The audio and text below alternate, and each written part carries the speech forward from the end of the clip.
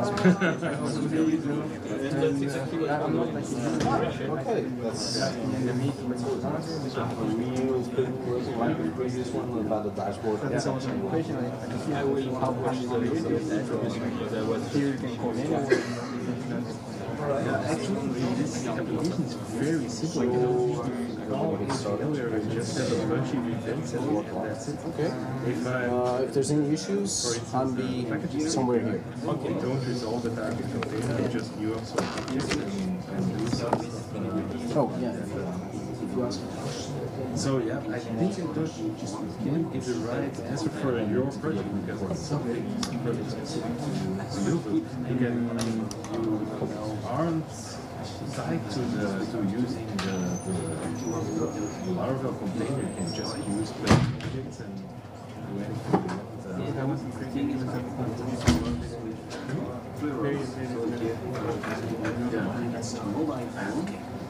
Good to go? Test.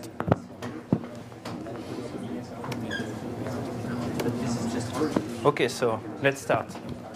Welcome everybody. Thank you for coming. Today we will talk about the migration of an old legacy application into some more modern architecture like service-oriented architecture. So just some words. So I'm Mathieu Gillot. I'm backend developer at Optima in Brussels. So a small startup in Herman de Broo and growing fast. I'm open source enthusiast and I enjoy working. I like my job. I think we are very lucky to be software engineers. So that's a never-ending learning process. When I'm not working, I like travel, and I like tractors because tractors are cool. So, what will we talk about today? This presentation is not about parallel migration. It's not like build another application in parallel of your application, and when you reach a certain point, just switch to the new one. It's like refactoring a live application. And the main purpose will be to make your application easy to work with, more maintainable, more testable. It will be more easy to understand when you onboard juniors or new people to work on, and it will scale in a better way. And that's the most important point for today, I think. So let's have a look at the plan. First, I have some words about concepts of system-oriented architecture. Then we will see some tools that will help you in the migration, like some different refactoring workflow, best practices that will help you to build a scalable microservice for your brand new application. And then we will just have some quick examples about migration, because at Optima we are doing a migration now, so I have plenty of examples. Okay, so first let's start with service-oriented architecture. So everyone here heard the words? Okay, it's okay for everyone. So the concepts of SOA are: business value has a priority over technical strategy. Strategic goals has a priority over project-specific benefits. Interoperability is better than custom integration. Shared service is better than specific development. This one is very important. Flexibility has a priority over optimization. That's very hard to make a non-technical manager accept this point. Because if you say, OK, I don't care anymore about optimization, yeah, he will just say no. But yeah, if you have single responsibilities, small agnostic services doing some tasks, you will not need to over-optimize your application anymore. You will just have to make each service scale at its own rhythm. And evolution refinement is better than initial perfection. And so if you take all these concepts, the same idea is behind. It's work for the long term. If you want to maintain your code, you have to work for the long term. So respect these concepts. And we have also principles. So agnostic services, it's single responsibility. So abstraction, services are black boxes for every other part of your application. Statelessness, the service should be stateless. Composability is very important. It's, yeah, you can compose service with a set of other agnostic services. It's like mainly using the dependency injection pattern. And reusability, so a service should be reused between every part of your code. And encapsulation. Encapsulation is a very practical thing for a migration. It's okay, you have legacy code, and it's impossible to do a clean service with it. But you want to be able to interact with it through your dependency injection container, for instance. So you just create a dummy service and make it a wrapper around your old code. So I have an example for that. So this class is a very old legacy code. There is no namespace. There is nothing modern. It's a singleton, so it can be called like thousands of times everywhere in your code base. So if you want to update, to move it, to move the usage of this thing to another one, you're doomed, because you will have to change everywhere. So one good practice to start a migration is to create a service just wrapping this whole thing. So it will be more easy to replace it over the time and smoothly. Just, yeah, you don't have to replace all calls in one time. Then, for the concepts with the services. So services are agnostic pieces of code. One service should do only what he has to do and handle only the concepts, the context he has to carry only to perform the action. Nothing more, nothing less. So all dependencies have to be injected in your service, so it will be very easy to test, because it's just an I/O, input, output, so you can do a functional testing on a service very easily. And composability, play Lego in your application.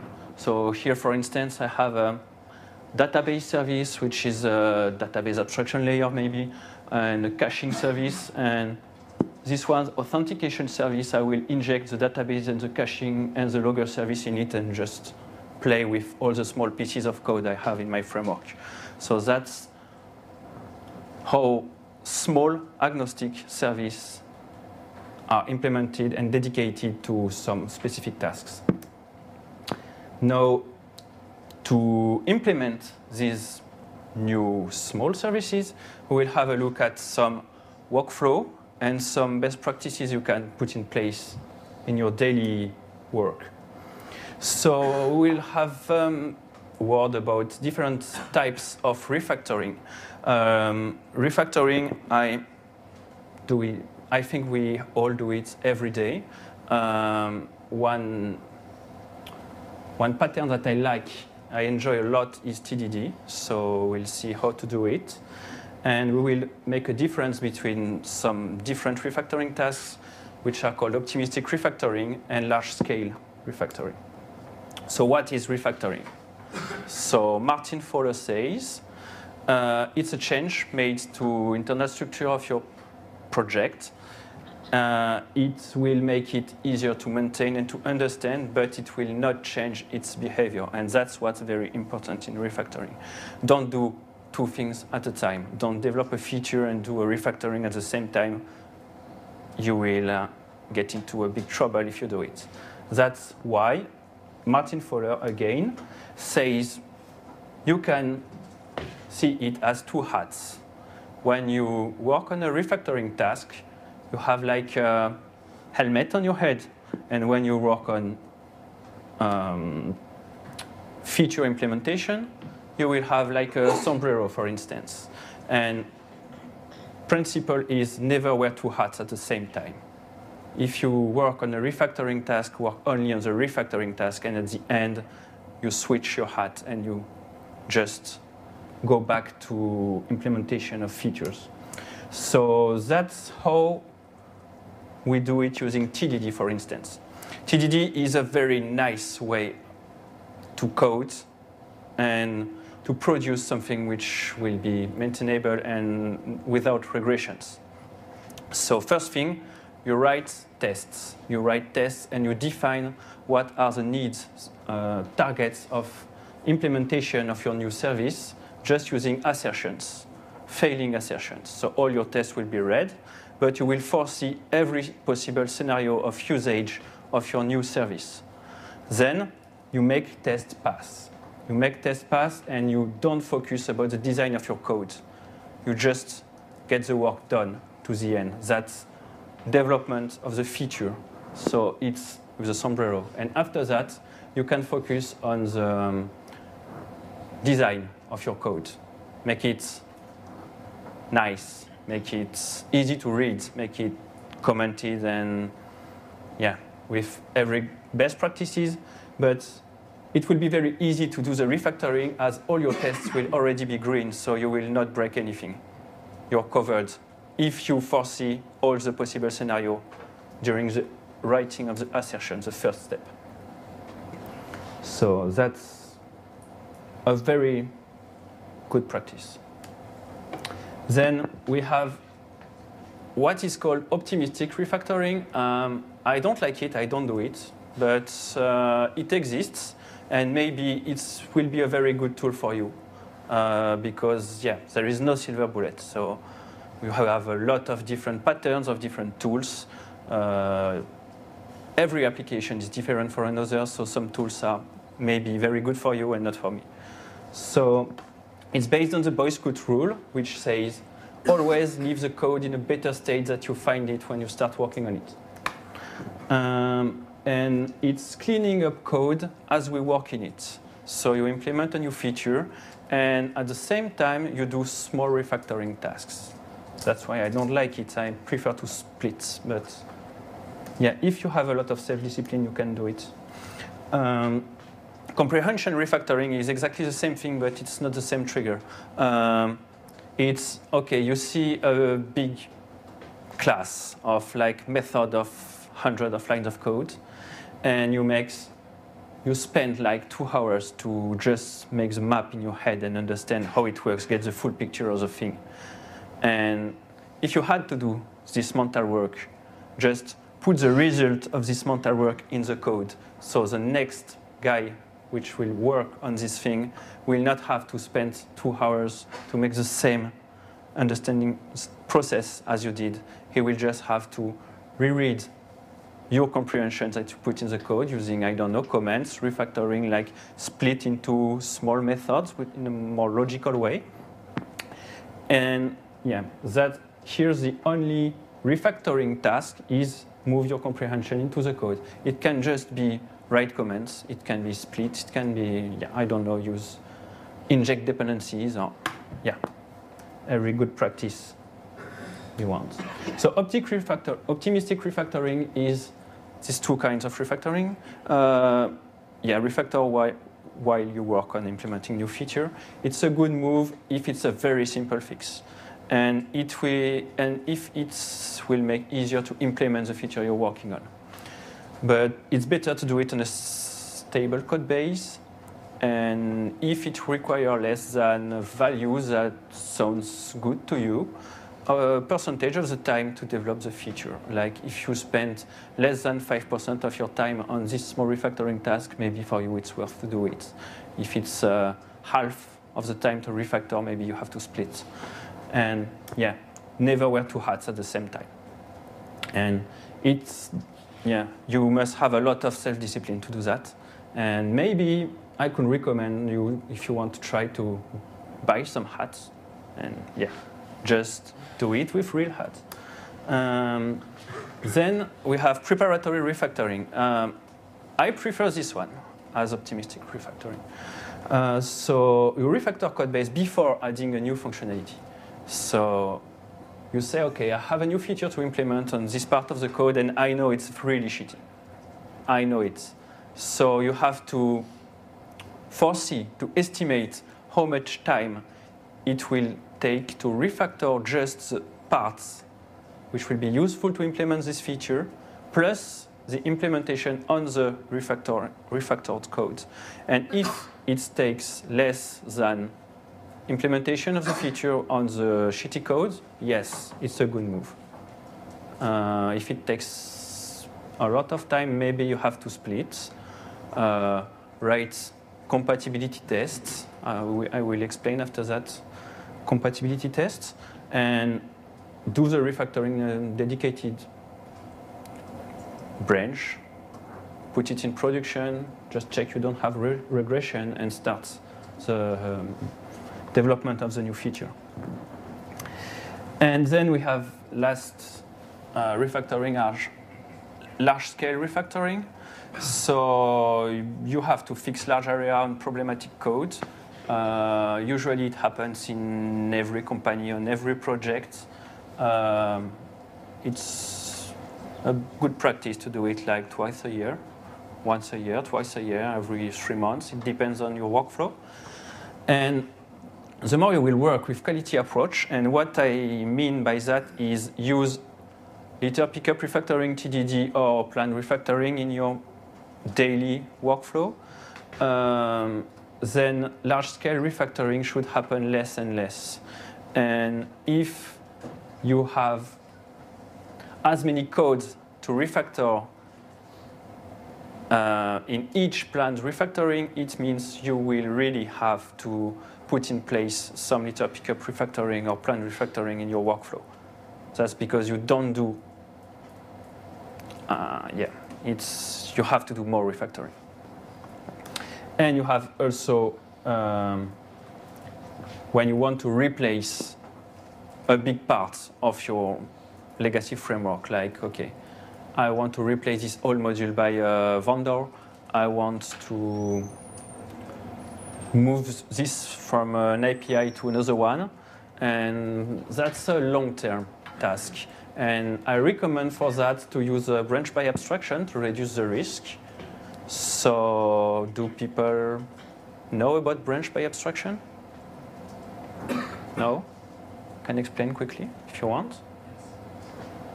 Okay, so you start by implementing an abstraction layer on top of your functionality. And usually you have one functionality and you have many clients which are modules of your code using this functionality. Then you implement an abstraction layer on top of your model and then switch the calls to your abstraction layer for all the clients in your other parts of your applications. And then you develop the new system and you put it on the same abstraction layer using compatibility tests just to say, okay, it will behave in the same way. Maybe you will need to put an adapter on top of your abstraction layer, but it will work at the end. And then you don't have to change all the wiring. You just have to remove the old system. And the clients will still use your abstraction layer. And you can let it, because maybe one day you will have to move again. I don't know. So yeah, abstraction is never too much abstraction. And then best practices to implement your new agnostic services. So we will have a word about decoupling, about solid, test automation, and monitoring, which are good patterns, good practice, good tools.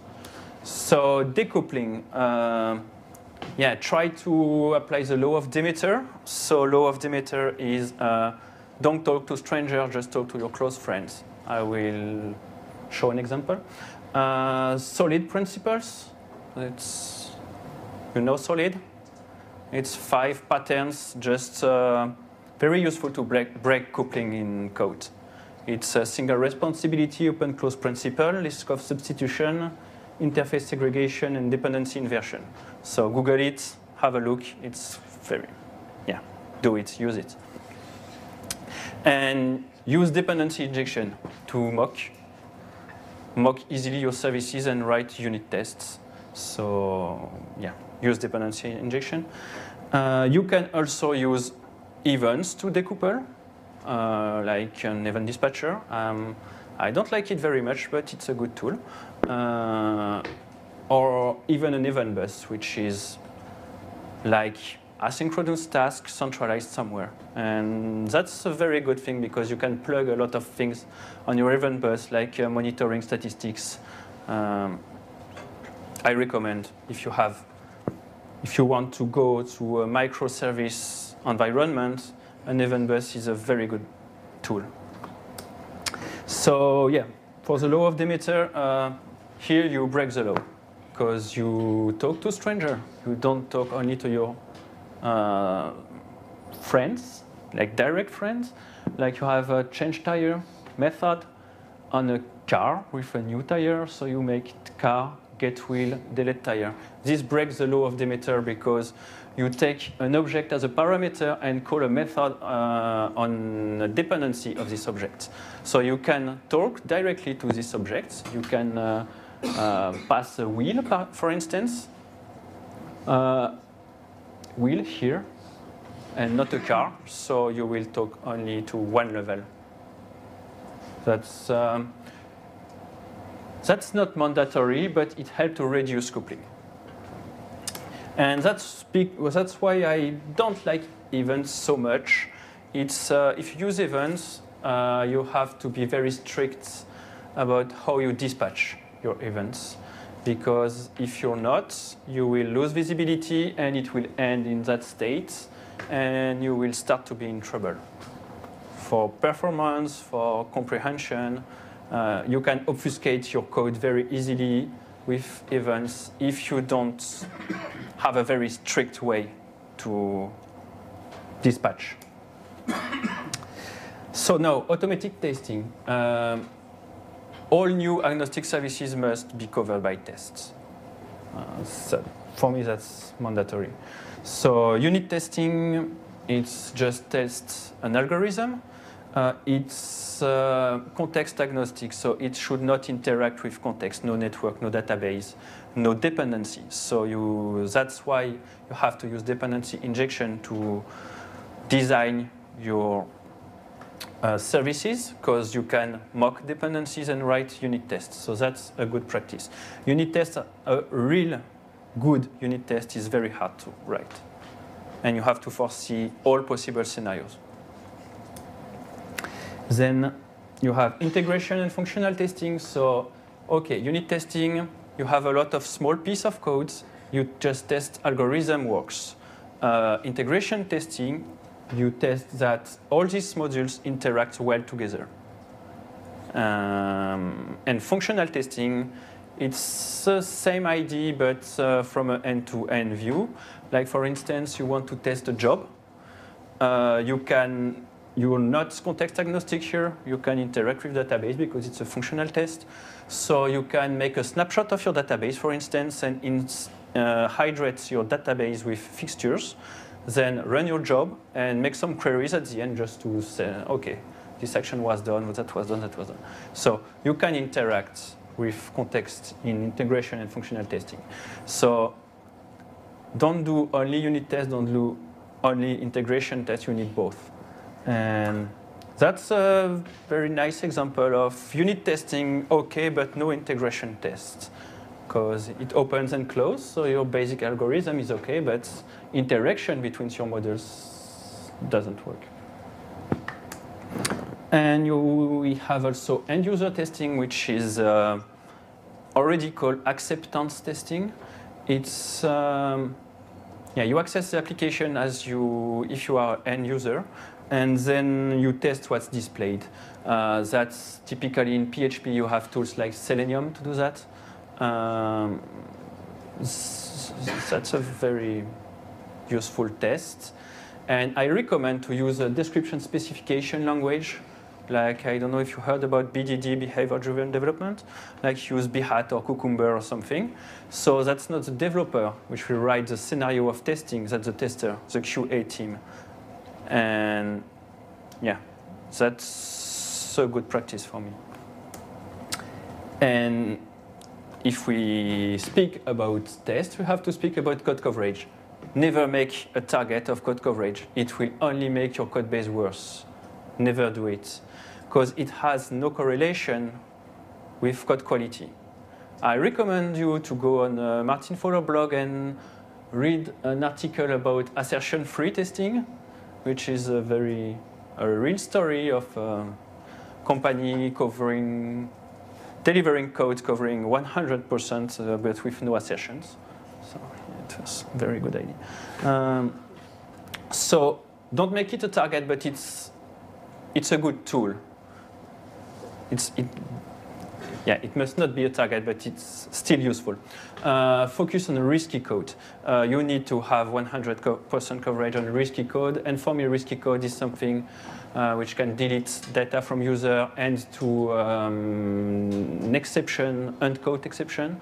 But that's another part. That's a design problem. Or tricky algorithm thing you don't understand very well, because maybe it's old, maybe it was badly implemented, I don't know. That's the risky code, and yeah, put your test here first. And yeah, 10% coverage. So if you cover 10% of your risky code with 100% of possible scenarios, your test will be way more efficient than if you have 100% coverage for 10% of scenarios. So yeah, don't focus on coverage, never. And monitoring, which is also a thing to have in your new services.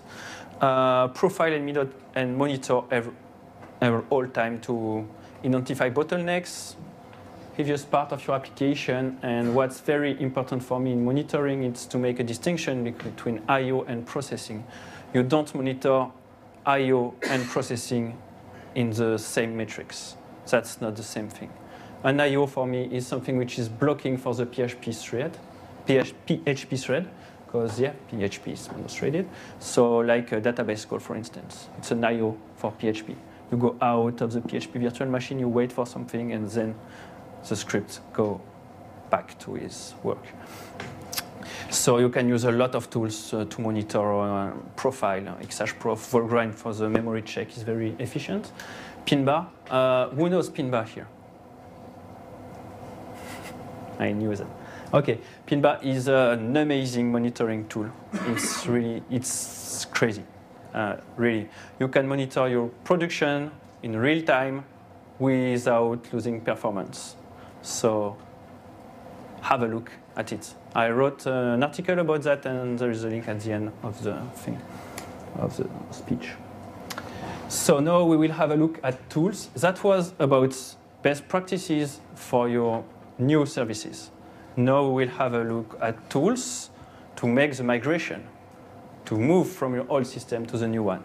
So compatibility test is a tool I like very much. You have to get some indicators just to see how fast you go, and it will make your manager happy. And you have to use monitoring just to see if you don't have any performance regression. You will have some performance regression during a migration because it's normal. You have two systems cohabiting, and they don't work in the same way. Like usually legacy code, it mainly works with IDs, as new design works with objects. So you have two things not working in the same way, in the same context. So you will have a bit of performance issues during the migration, but monitor it.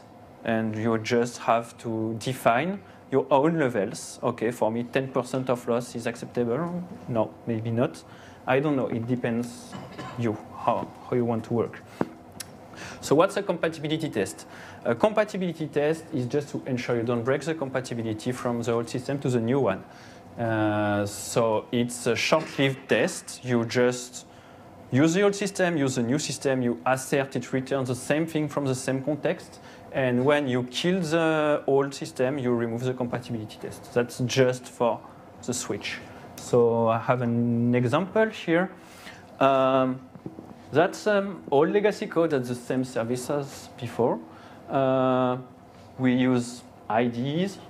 Here I have the new thing which use objects.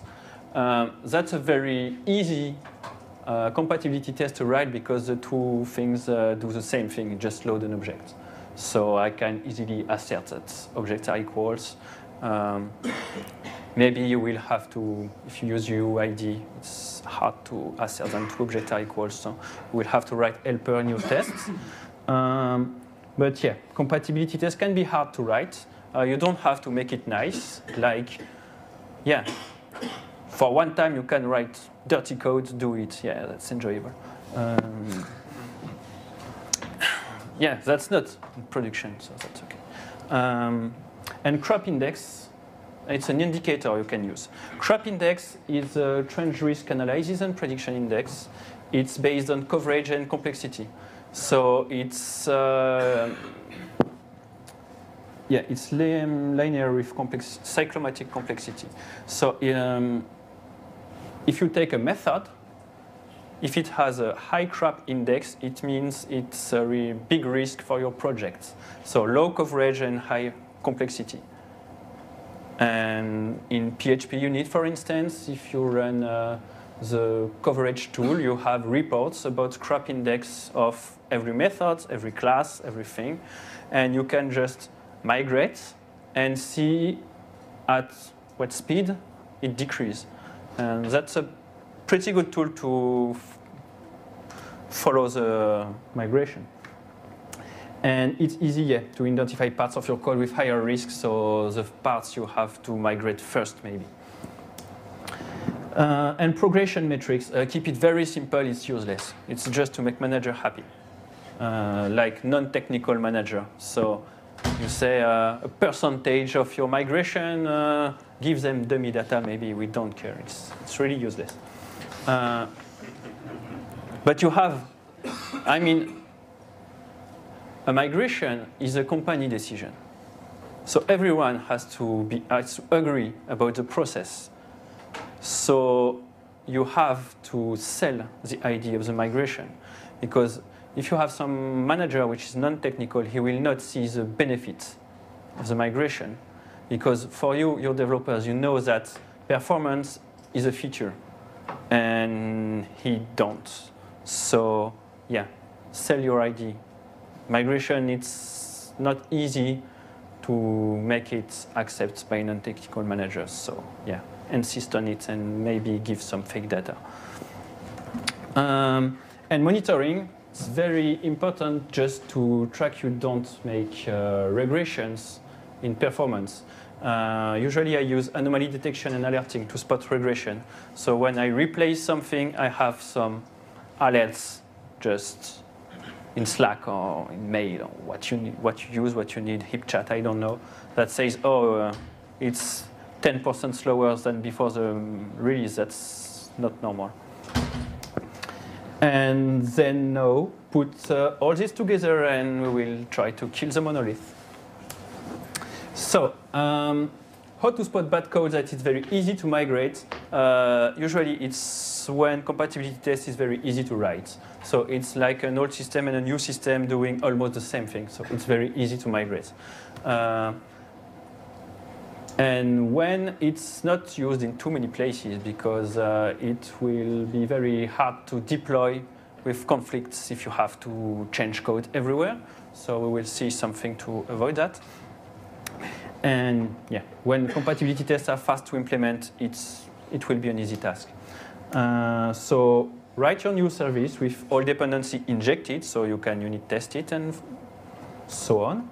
You write the compatibility test, you replace the old code user by your brand new service.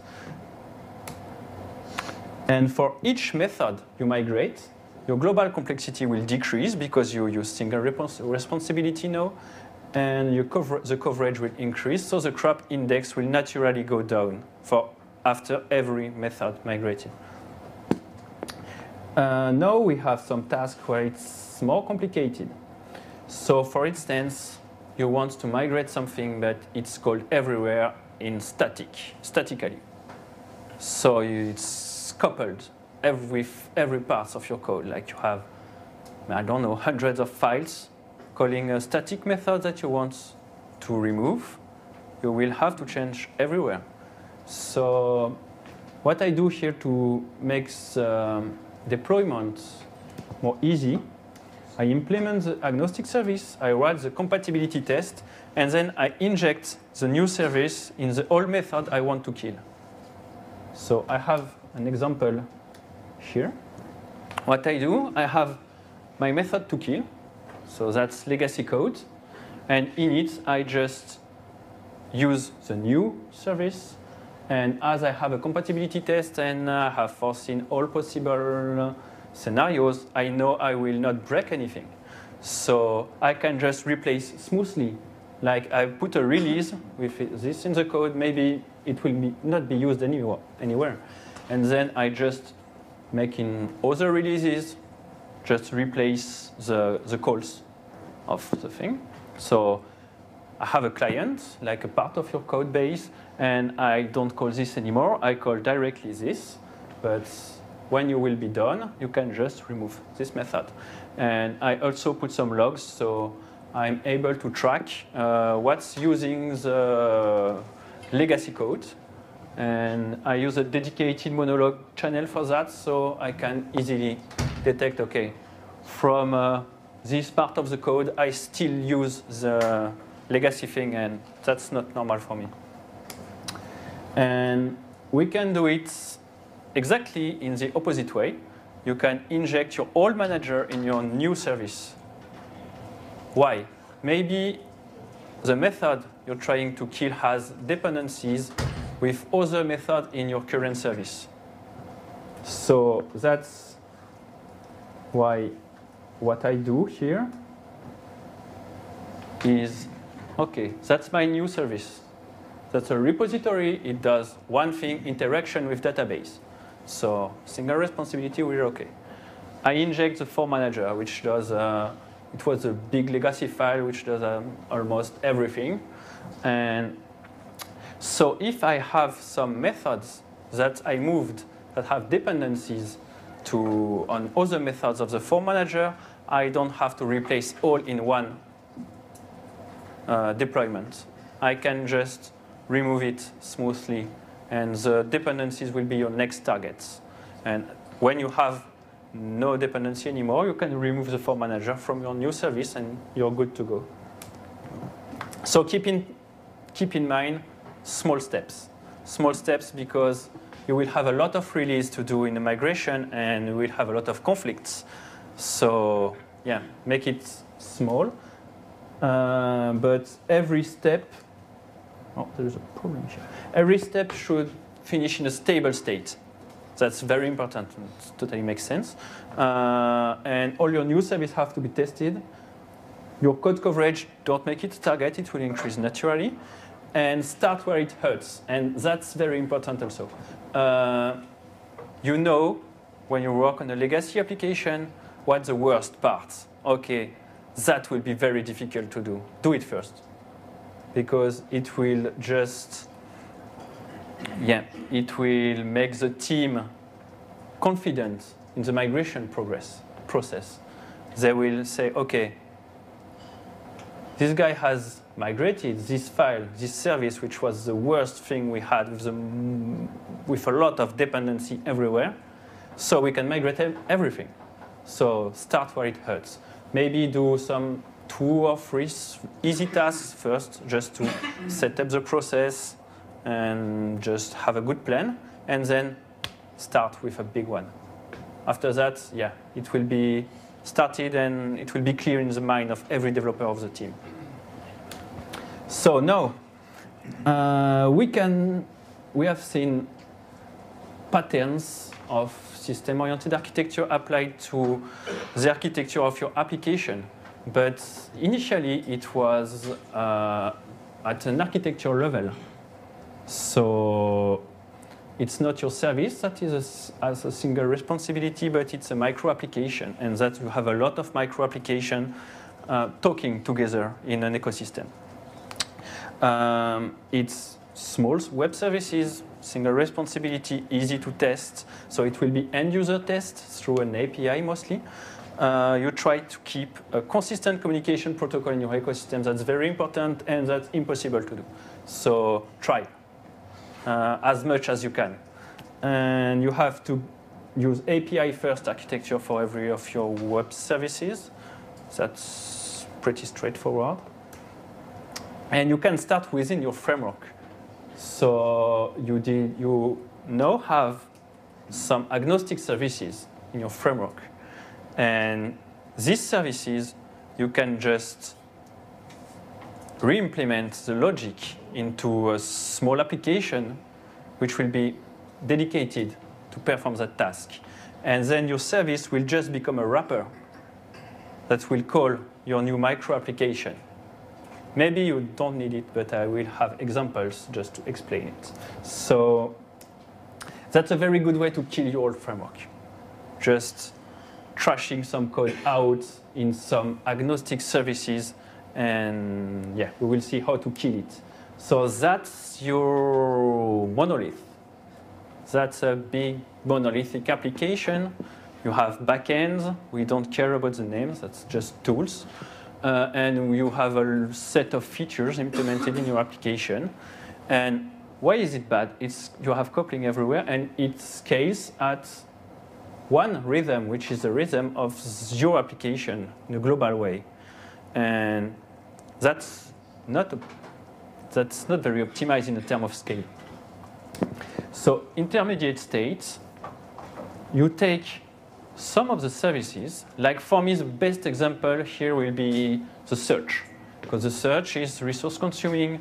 It's usually some data consolidated from a storage to another one, or from different storage to a central Elasticsearch or something you want to use for your search.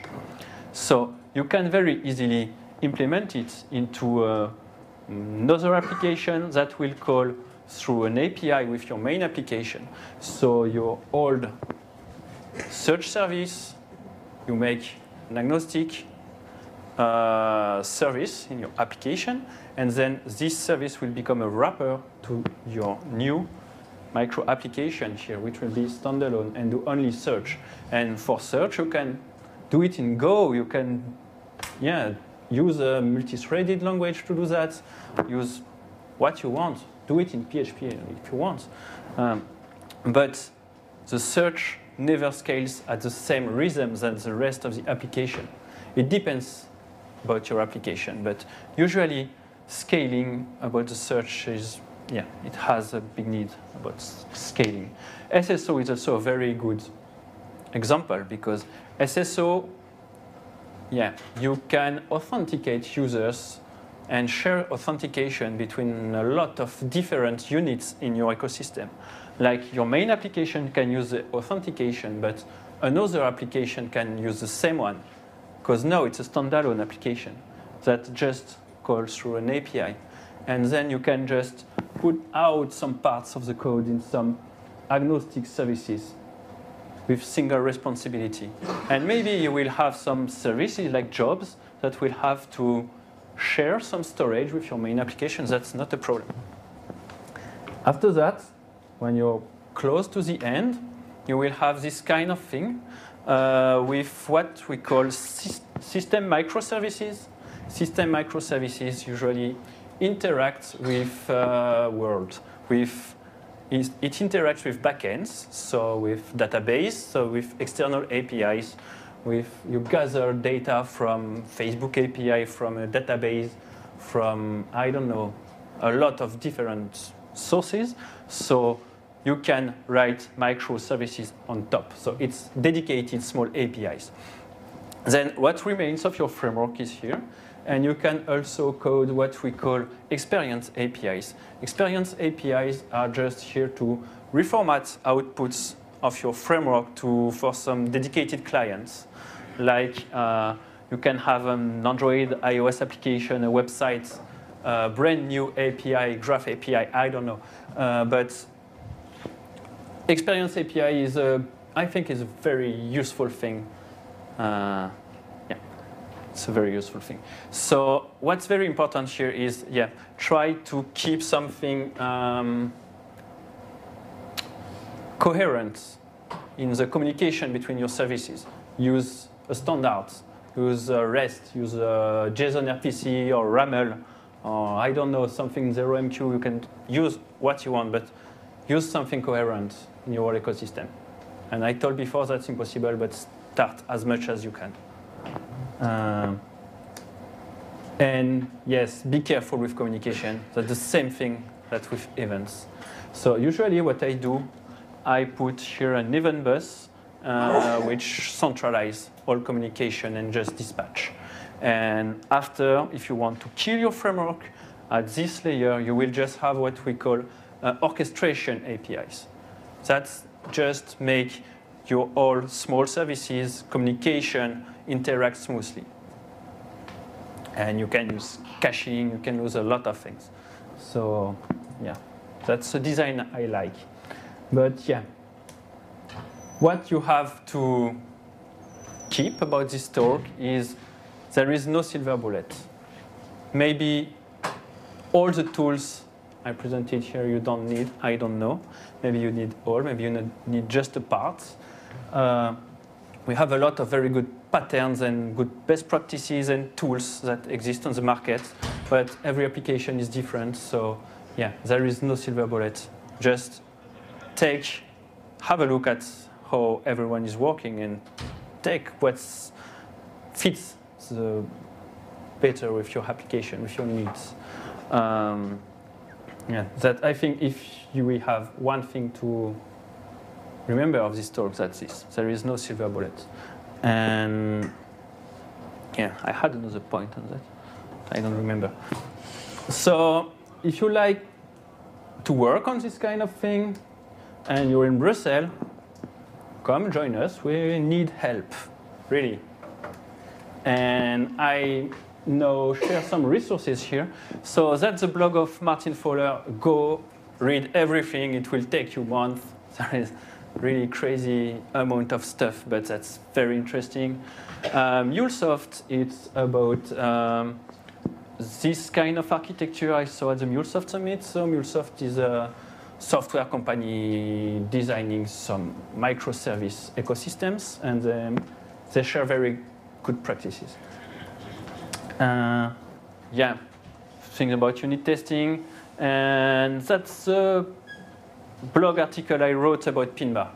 Have a look at Pinbar. I will try to do another presentation on this tool because I think it will be very good for people to know it.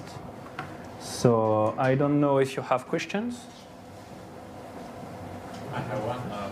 At the beginning of your talk, you were talking about TDD.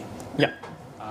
And you said that at first you should write every test, yes, of course, and after that somehow implement applications in a bad way, as I understood. Yeah. Could you elaborate? It was on purpose to just exaggerate it a bit. It's just don't focus on design. Not do it in a bad way, but don't focus on design. You will focus on design when all your tests will be green. The design of your code, I mean.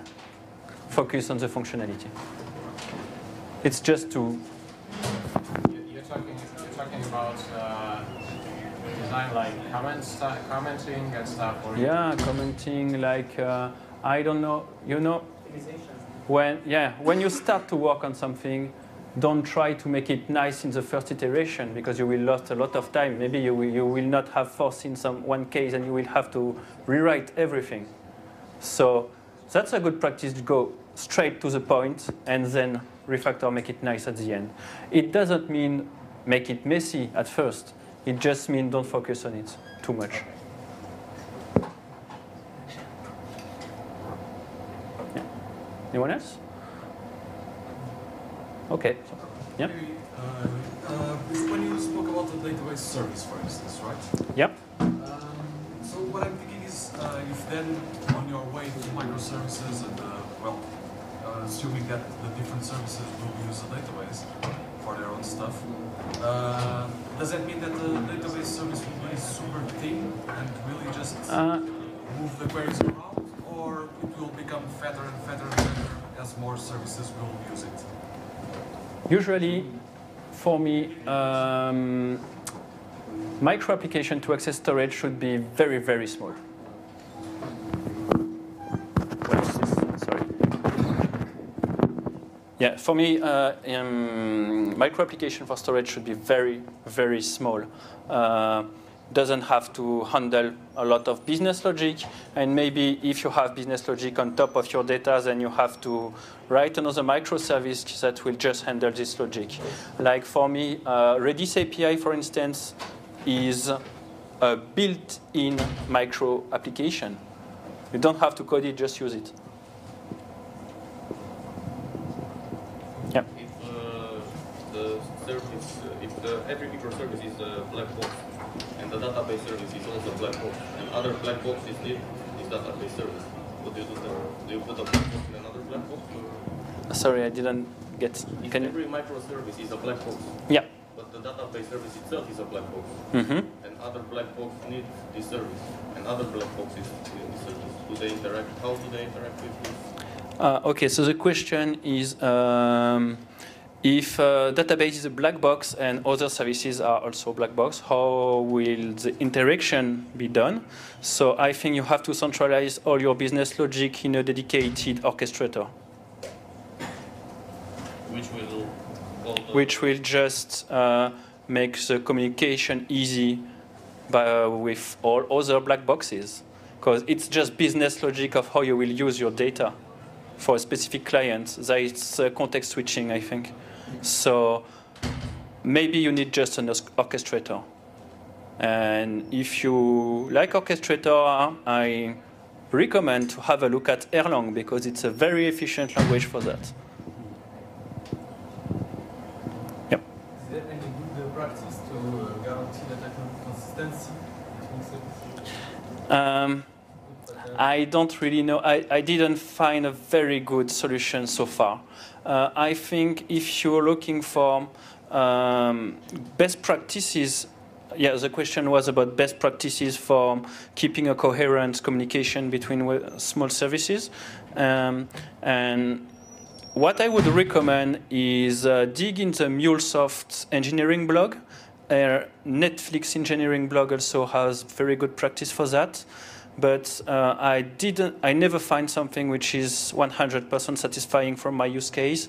So yeah, combine best practices from other people and just make something which fits your needs. Yeah, sorry, I don't have a real answer for that.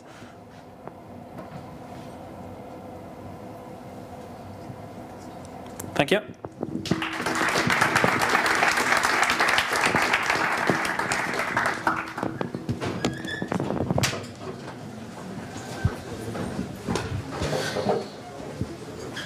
Just a quick note, if you attended any talks here, feel free to provide some feedback through Joined In. It's always nice for the speakers to hear what you thought, as well as for other conference organizers, so they know whether they can invite that speaker or not. And thank you for attending, and see you next year.